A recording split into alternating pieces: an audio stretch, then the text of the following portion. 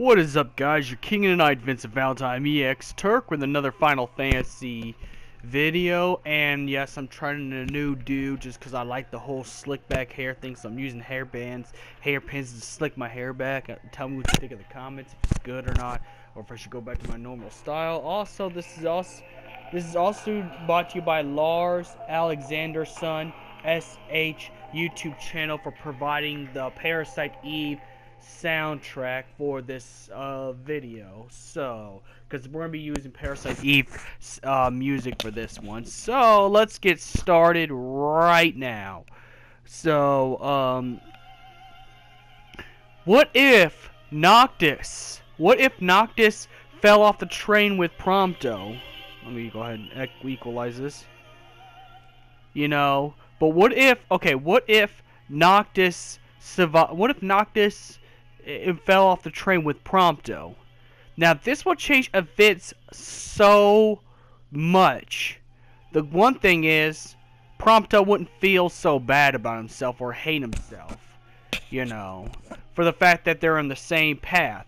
Now Gladiolus and Ignis would still be on the train because they weren't attacked by Arden on the train, so they'd make it to Grollia real quick. They'd probably skip Tenebrae, so, they probably won't, well, I don't know, they might actually go to Tenebrae, just to meet with Aranea. Aranea gets Ignis or Gladiolus' cell phone, meets up with Tenebrae. So, pretty much, Prompto would get extra help than he's ever had in his life before. Not only he feel good about himself, because Noctis would be able to tell him straight up he doesn't think bad of him. So, they both make it to Versteal's Magitech factory, or should I say, the area of Grollia, the area close to Grollia, which would be Glacia. They both make it to Glacia. Now, they both will pass out just like it did in the opening of episode Prompto, and they would both, Noctis, and right now it's just gonna be Noctis and Prompto. They both smash through Magitech engines real fast, especially the fact that Noctis is there. So not only you got Prompto's rifle skills, and Prompto would start using his Magitech abilities like he has with his limit break. This will also make it even. Now, sure, he'd feel bad to do it in front of Noctis because, well, Noctis is a Lucius Kylie, but Noctis is a chill guy. He don't care about Prompto's past, And matter of fact, he's pissed off about what happened because he wants peace between the nations because of this. And let's be honest, Niflheim is an instigator. Niflheim Empire is an instigator. The Niflheim Empire, they're instigators. They love war. And that's because they're demons. But, Noctis would know the difference between Prompto and the Niflheim Empire instant. I mean, come on, Prompto is Noctis' best friend. He didn't start out as one of the king's servant like Gladiolus and Ignis, Prompto was his best friend. The only true friend Noctis has. Okay? There is no... In fact, even King Regis says consider them your brothers. And he was even including Prompto. But anyways, yes, they would march up to Versteal's lab, and then both Prompto and Noctis would get really angry seeing a bunch of Prompto clones in a test tube inside of the inside of the incubators, and Noctis would get mad. He would rage. He was like, "No, fuck the Niflheim Empire. This time it's gotta end." And then Arden will talk to Versteal, but Arden would be like this. "Oh, not only your son's here, but looks like we got an extra unexpected guest."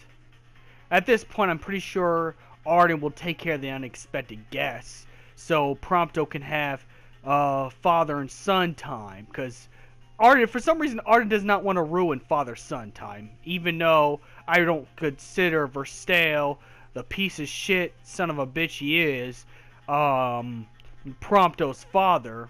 I consider Regis as Prompto's father. Yeah, sure. Well, it's kind of like the whole Guardians of the Galaxy thing. He may be your father, but he ain't your daddy. You know, I call Regis as Prompto's daddy and his adopted father as well. But anyways, back to the subject. Um, so that's what would happen. Arden would try to intervene with Noctis. Of course, Noctis being enraged as he is, he'd be stronger. So he'd be able to at least make one dent in Arden's face. Then Arden turns into that demon thing a lot earlier. Arden's face turns all demonic earlier. And then Arden was like, oh, shit, you saw that? And then he'd disappear. Because Arden didn't want to show that side of him just yet. He was waiting until chapter 13, at the end of chapter 13 to show that side. So Arden would retreat because, well, Noctis knows too much, you know.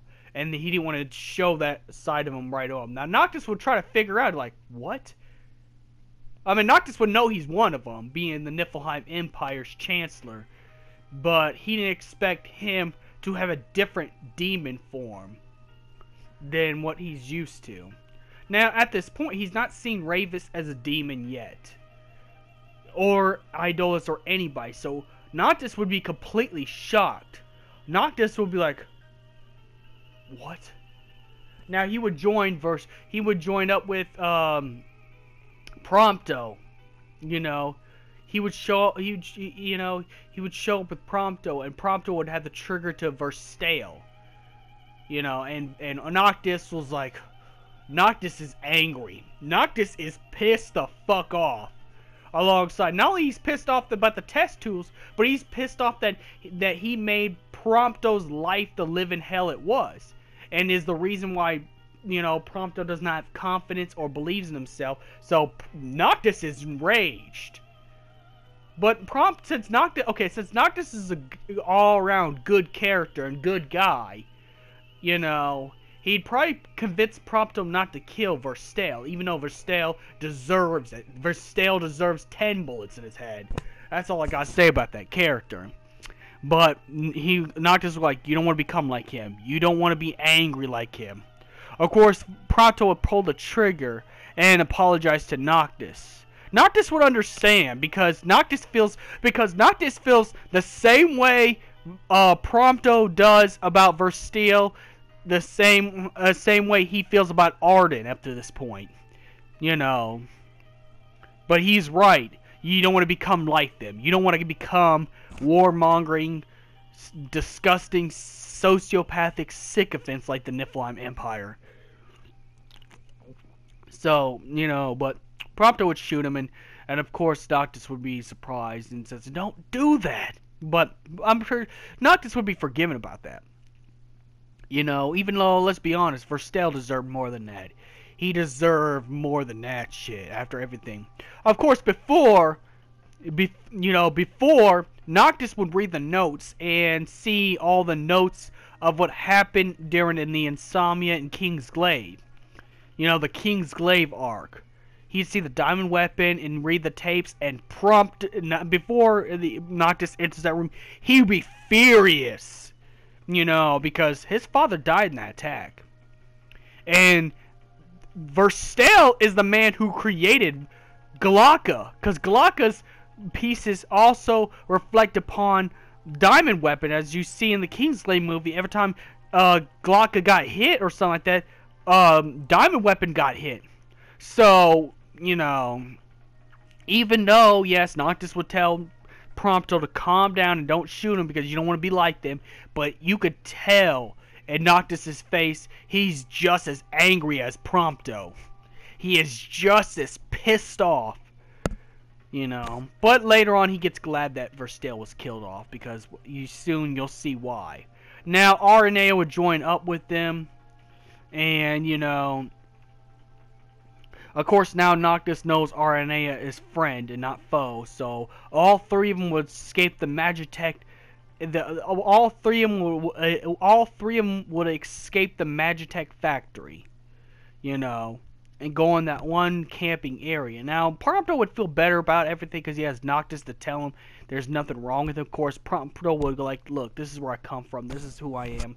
This is why I hate myself and all that. And Noctis is like, nonsense. You're a good person. You're nothing like these motherfuckers. You're nothing like these motherfuckers. And it's true. Prompto is nothing like these Niflheim Empire sickos. They're nothing, you know. Nothing like them, you know. He even tries to tell him, you know, even at this point, Noctis would tell Prompto. At this point, Noctis would tell Prompto that, you know, yeah, he may be your father, but King Regis is your daddy. You know, King Regis helped raise you a little bit when you became my friend. You know, forget this loser who you know, who's your bio, because, you know, he don't even count. He don't fucking count. And he doesn't. Versteal don't count for shit. You know, he don't. Versteal's a piece of shit. That's exactly what Versteal is. So, but he would remind Prompto, and Prompto would be reassured. So Prompto would also get stronger, too, because he wouldn't be in such a depressive state like he is, you know. He wouldn't be in such a depressive state. Well, shit, I gotta change the music. But he wouldn't... He wouldn't be in a depressive state like he was before. So this will Prompto would get stronger. He would only get stronger. So that means, you know, hold up. Yeah, give me a minute. For some reason my phone's not working. Sorry, I got distracted. But, you know, you know, Prompto would get stronger as well as Noctis. Now they would go, they would fight the 8th thing, and they both, since it'd be easier now since it's not just Aranea and Prompto, Noctis will unleash his Lucius Kylian powers out of anger and defeat the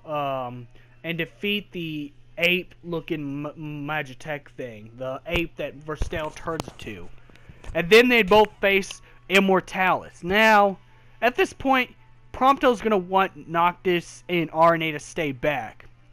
So, at this point, they stay back. You know. But any extra bullet attacks, Noctis will set a shield to protect Prompto and Aranea with his armature.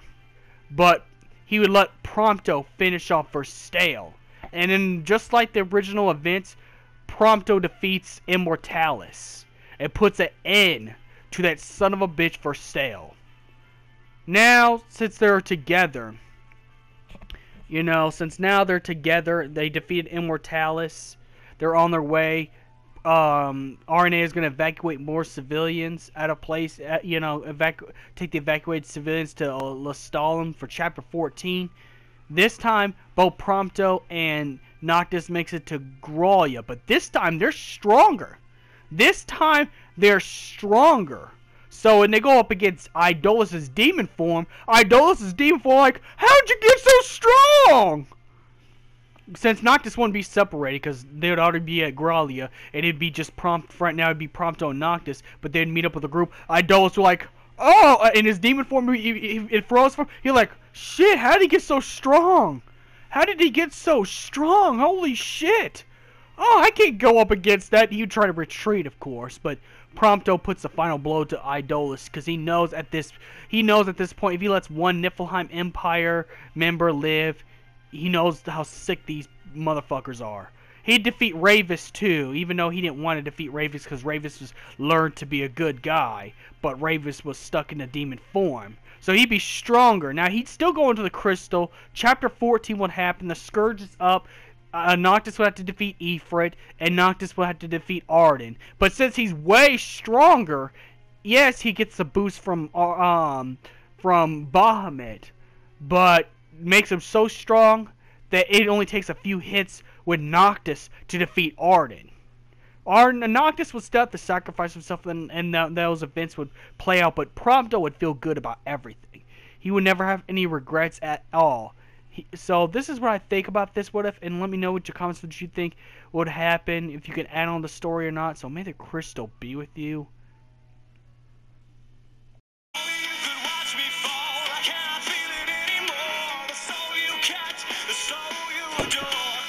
Feel you anymore, 'cause you run through me with destructive force.